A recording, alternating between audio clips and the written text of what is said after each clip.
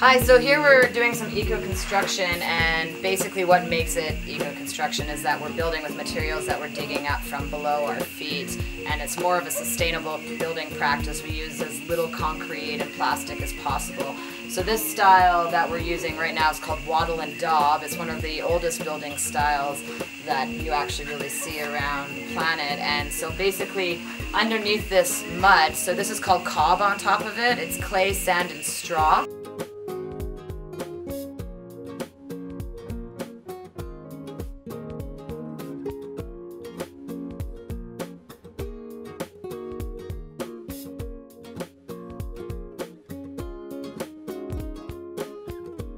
And underneath we have bamboo lath going across.